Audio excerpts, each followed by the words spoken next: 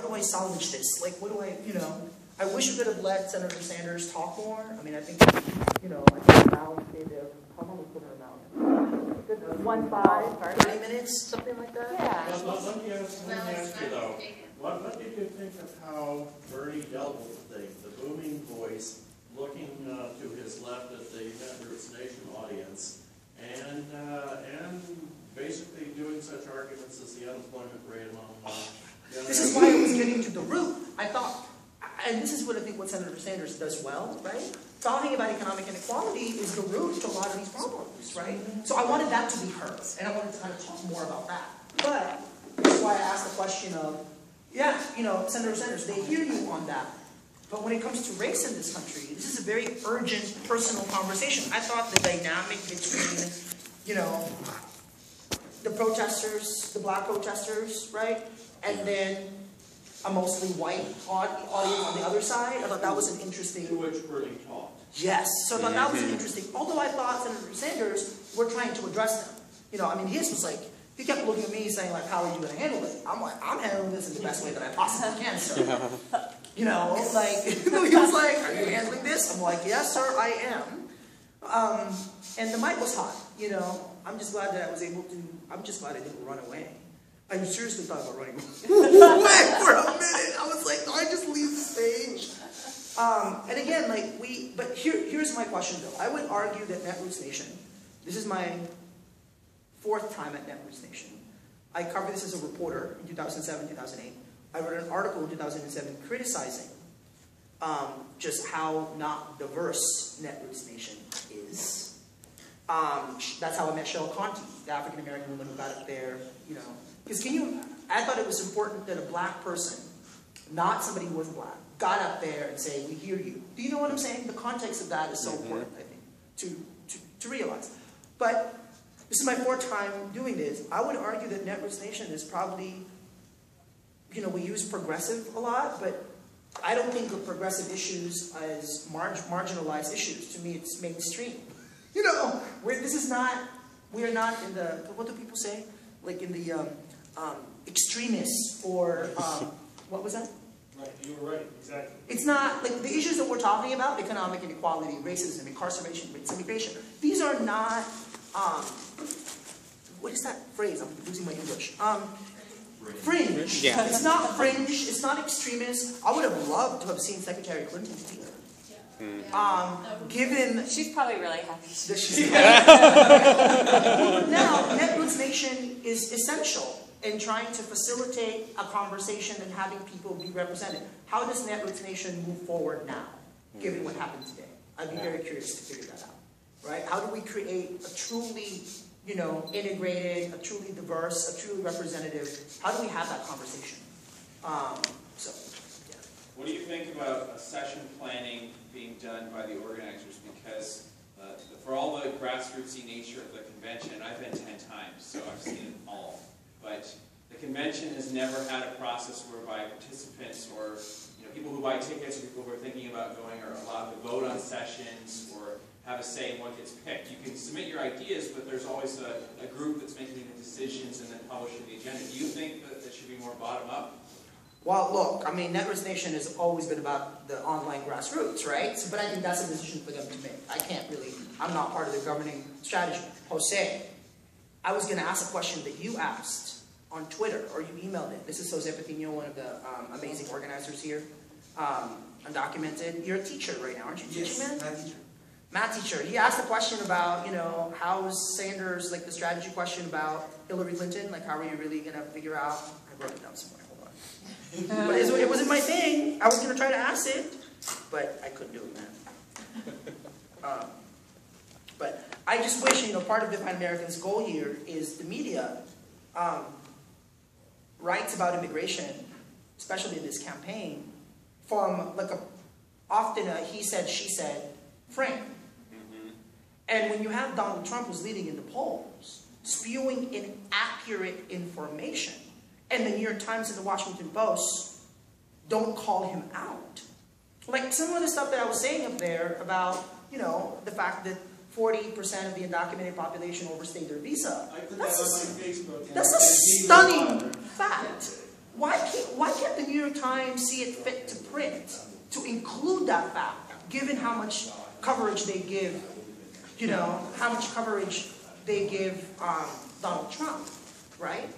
I mean, I think that to me is a real journalistic failure, Here's a question. 5 people were shot in Maine yesterday by a White House. Did you know that? Yes, did happen yesterday? Yesterday. 5 people were shot in Maine by a White House. That's, random, whatever. Yeah. But it didn't make the news because of his name. His name was Muhammad. He'd been on the news today. It's you know what I'm saying? Or if they were veterans. Or if they were veterans or something. And then I'm a whole star guy. I get it. Yeah. So. Yeah. I was really hoping that we can talk about that today, but clearly it didn't happen. Ryan, go ahead. Yeah, so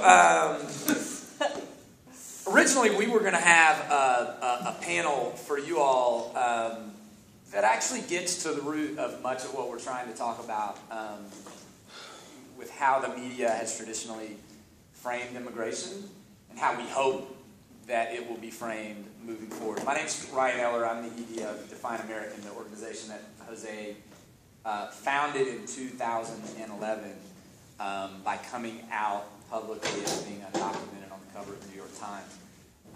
This is Sadia McConville. She's our Chief Communications Officer. And while we might do some storytelling today, and I'll certainly point you in the direction of some amazing and powerful immigrants, particularly dreamers, that are here at Netroots that can tell powerful stories.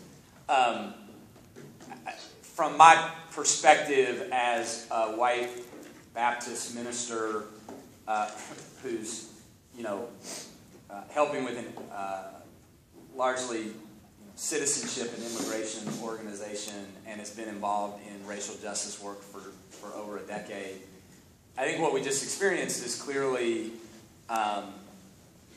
what happens when literally thousands of people are being killed in communities of color. And the urgency of this moment, and as one of the speakers said, the state of emergency that we're in. State of emergency. And I would argue that that is something that has not yet been captured by much of the media when we talk about immigration. So in the past few weeks, as soon as Donald Trump made a point, obviously, to point out the young woman that was brutally killed in San Francisco and that tragedy, the media started talking immediately about sanctuary cities. Mm-hmm. Well, I get it, right? I get having a conversation about sanctuary cities. As a person of faith, I think we ought to talk about how we provide sanctuary for people. But we're also not talking about the tens of thousands of lives that have been lost trying to cross the border. The thousands of lives that are being detained every single day in terrible conditions in for-profit prisons throughout the United States because of a broken immigration policy. And I would argue even worse, we, even on the progressive end, are reporting on the issue of immigration while never talking to the undocumented Americans that it directly impacts. Mm-hmm. And so that's why at Define American, from our very inception, we've been a storytelling platform. And we just launched an online campaign that Sadia is going to talk about, which is, I think, the most innovative, first-of-its-kind storytelling platform on defineamerican.com. That's national. That's national. Yeah. Where people can go online and tell their stories and share it with the people that they would like to first, and then share it with the world in an effort to change perception about immigrants. We're talking about a population, undocumented Americans. I read a headline yesterday out of a news organization in North Carolina that said, we must talk about the problem of, quote, illegal crimes committed by illegals, without ever mentioning the fact that unequivocally every single study that's been done has empirically shown that undocumented immigrants commit less crime than almost every population in the entire United States. Never mentions it. And worse, never actually talks to any immigrant families. And so that's what we really are here to talk about, and that's why we do what we do at Define American. We believe that words matter, and I think you saw a lot of reaction to some of the words that folks were upset about in the session earlier, which is why in 2013, Jose, Define American launched a campaign to get media organizations to stop using the words illegal when they refer to people, and we continue that campaign. And so I just wanted to say that up front to frame the conversation, and Sadia, can talk a little more about our Coming Out campaign that we're excited about, how it can help frame that, and then we'll just close with Jose and then whatever questions y'all have. And just piggybacking off of that, I don't know if anyone got a chance to see Jose on Megyn Kelly's show on Monday, but he did a great job. But I thought it was really telling, just in reference to our Words Matter campaign, that in the tease leading up to it, in even, I believe, the CG, she referenced him as an illegal immigrant.